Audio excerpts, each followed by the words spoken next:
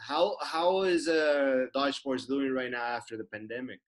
Man, it's a fun time right now to be in MMA, especially of late, just because I actually had a conversation with Joey this morning with one of our fighters who just got a fight offer for LFA, and we said we're going to look back at this time, and if you fight during quarantine, it's going to be a really special moment in your career.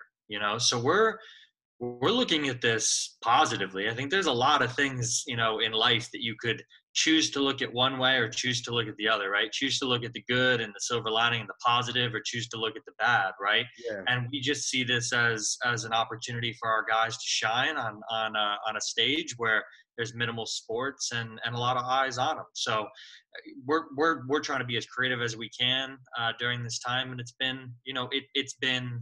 it's been fun. Obviously, with everything that's going on, we want to be safe, but it's been fun to try and find creative ways to stay busy. man, that's very nice. Sounds like you have a very solid plan. Did you had something like that in mind all along during this whole pandemic, or just came now? Now that things are kind of getting back to normal. We're always grinding. People are looking for excuses. We're looking for opportunities. I mean, look at some of the guys in the UFC right now. They're showing that they took some time off in quarantine, and they're not putting on True. best performances they can.